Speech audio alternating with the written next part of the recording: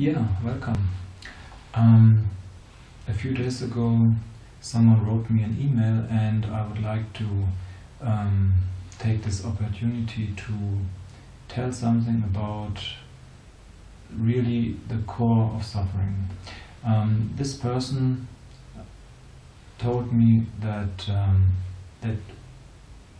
he is in hell, and he doesn't know whether he should go into these feelings or rather distract himself. So this is a typical question for all the spiritual people who completely ignore the fact that there's a third option, and this third option is to connect with somebody and to stabilize the nervous system. So it is not about going into it nor distracting. It is about creating a relationship, creating a contact with another nervous system, which brings down all the stuff and recreates a state of safety, a state of organization and stability.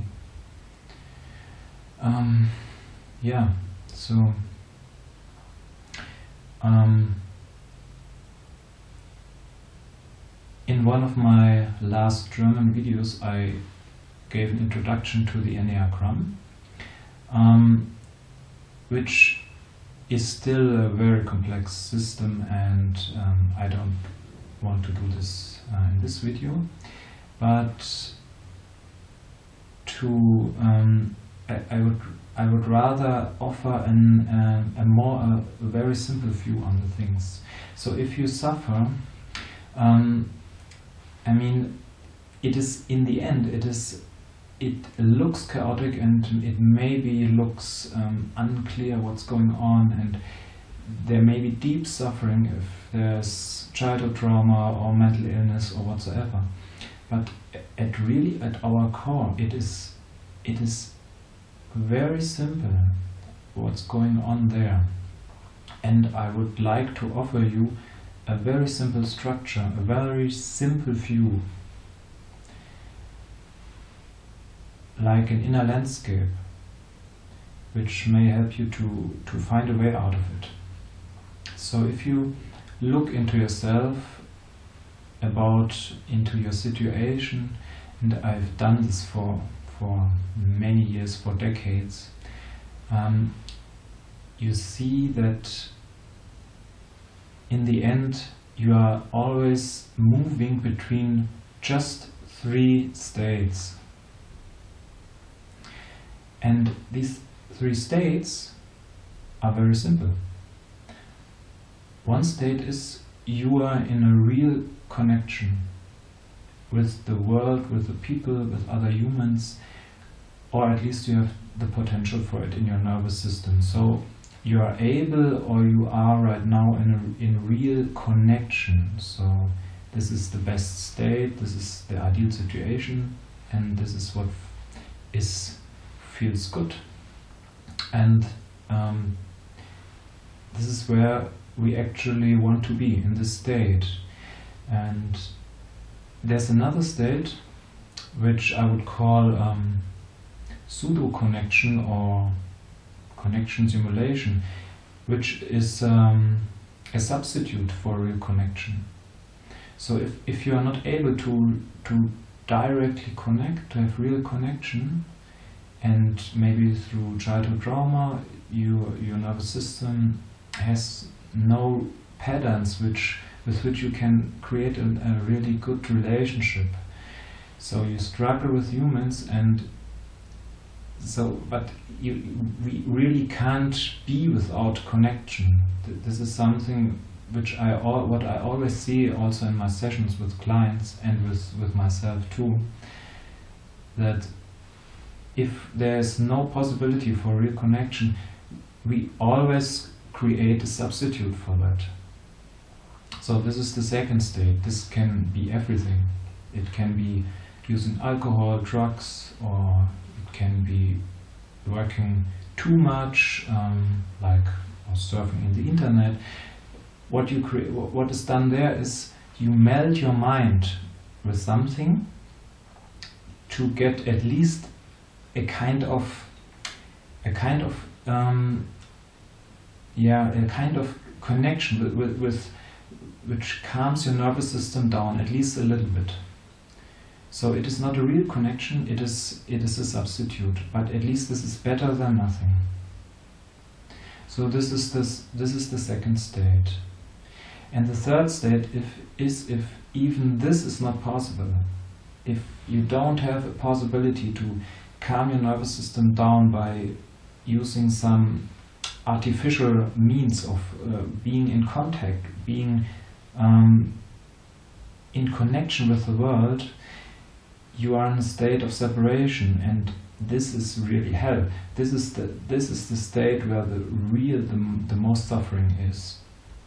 So in general, people who are able to create the pseudo connection usually don't come to a session because they in a way don't suffer.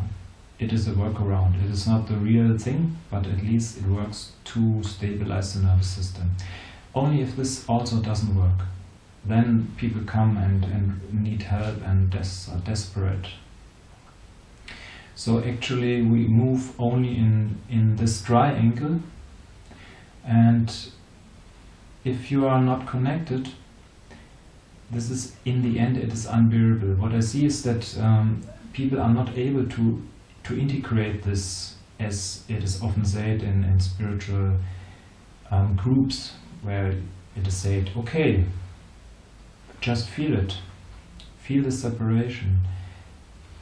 My own experience is that this is not really possible, because to integrate such a deep suffering, it is you at least need the opposite somehow on the outside. You cannot integrate loneliness and separation from your early childhood if you have never experienced something different. This is not possible. So what I see is that people, the real connection is not possible, so they do everything to create a simulation, to create a pseudo connection, and even if it harms the body, it doesn't matter. There's no other way to really stabilize the nervous system. Yeah. So if you find yourself in this triangle, you right now you probably see where you are most of the time. And if you are in the third state, where no real connection is possible and no simulation is possible, then the point is not to, well, let's say, at this point you can't go into that. This is too much. There's no island, there's no stability for that. You don't try to work on this directly. It is not about integrating this or distracting yourself. The point to heal this and to get out of this, and this is basically just a state of the autonomous nervous system, is to get into contact with people. So you have to focus your whole life on this, instead of trying to become enlightened, or instead of trying to meditate or something like that. These are all solutions to deal with that on your own, alone. But this is the drama, this is the actual problem. So what you have to do is you have to really shift your attention from something which was not possible in your childhood to that which is possible today. Because today there are many people around you. You can choose. You are not a victim anymore. So if you focus totally on the connection with other people, and this can start, for example, by imagining this. What is helpful in such a state, if there's no real person available, just start to imagine that you are in a conversation with somebody. If you do this really, then this alone is something which calms down the nervous system, because for the nervous system it is the difference is not so much if you imagine it or if you have it on the outside. So if you have this images in you that you are in a nice interaction with somebody, in a nice relationship, then things start to calm down. And this is the way. The way is not to meditate or to deal with it or even to go deeper into that. This can lead to a disaster if you do that alone. So what it is all about is that we also, as a whole, we as the humans, we have to come back and really start connecting with each other. And this means that we start communicating. If you are not in connection with the world and with the people, it always means that there's some kind of energy not flowing. So the point is that you have to start really to show something about yourself and to communicate and to ask, to get something going on in the energy flow. And this is really the core, and this is the core of all healing. Because if we are interconnected with each other, our nervous systems calm down so much that there are enough resources to heal the body and everything else. This is the core of all healing and the core of all suffering. If this is not available. And as soon as you're able to create a connection with this world, which means with other people, it just feels well. It is the state of the ventral vagus in the autonomic system, in the autonomous nervous system, which gives us the feeling of relaxation, happiness. And that's where we actually want to go. And all what we see right now is that we don't understand this. We look at that which separates us, but we have to come back together. And meditation is not the way at this point. Meditation happens and is possible if the stability in the nervous system is so big that you can go into these states. So being connected is the basis for meditation. If you have no stability on the outside, your nervous system is in an arousal and it is actually in a fight-flight mode, and in this state you can't meditate. Meditation is possible if your nervous system feels safe, and this safety comes automatically if you are connected. So the basis for meditation is a connection, communication, being integrated in the society. If this step hasn't been completed, your system is too much aroused, it is too much in a life-death struggle on the subconscious level, and you can't solve this by meditation. This is not possible.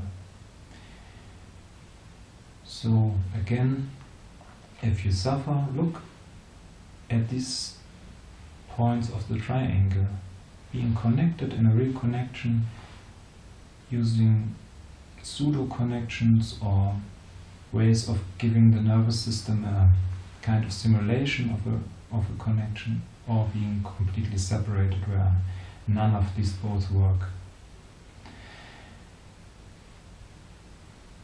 And with this model, it makes things very easy. It is not complicated.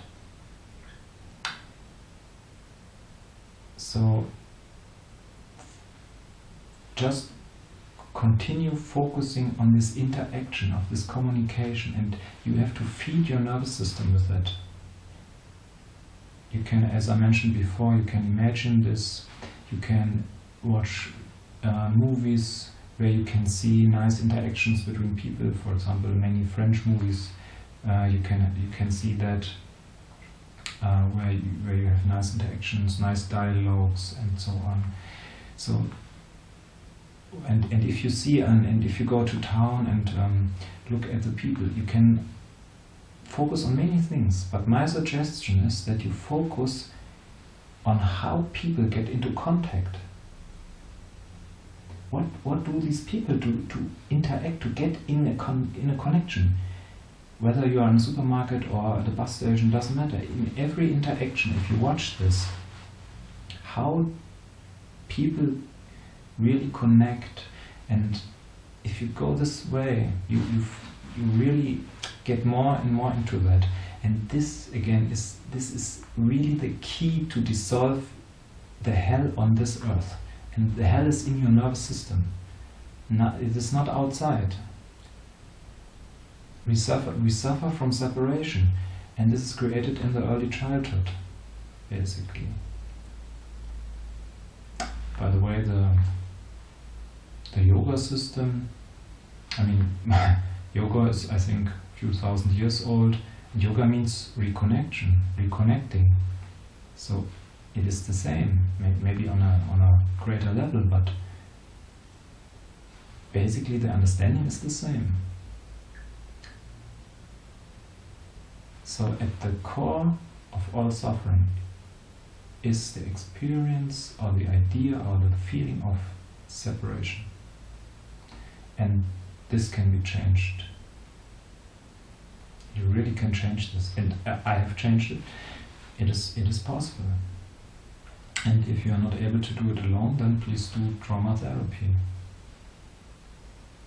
This is the best way to get support with this procedure. And then the point is, you need only one person to heal this. You need only one person to implement a new relational pattern in your nervous system. It is not about many friends and many healers or therapists. If you find one person where you can really stay, whatever happens, you stay until your nervous system experience something new without escaping into separation again, then things start to change, because this new pattern you can use everywhere, with every person which is nice or feels safe with. So try to find this person, this single person with whom you can establish a new pattern in your nervous system. And then all the doors open to spirituality, then you can meditate very easily, because there's so much peace in the nervous system, so much calmness.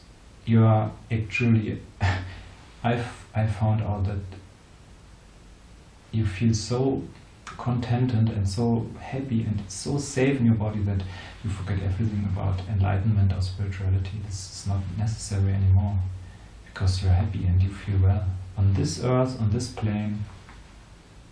So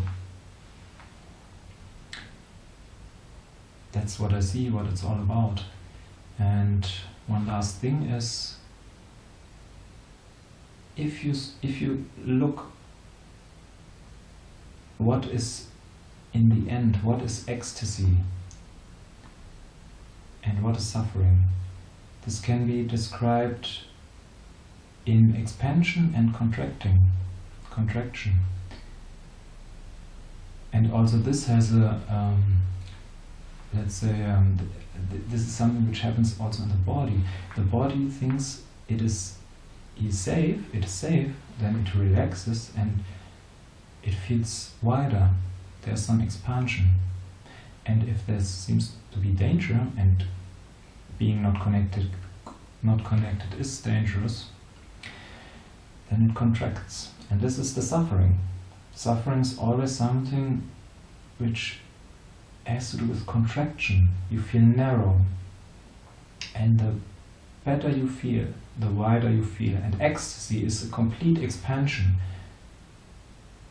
In every ecstatic situation, you feel very wide. This can happen whatsoever. I mean, if you dance, for example, or every situation you remember where there has been an ecstatic state, it was a state of expansion. And this expansion is the result of safety, of relaxation. And it is open. As soon as the connection is established, you meditate and just wait, and the ecstasy will happen, because this stability in your life and in your nervous system is there.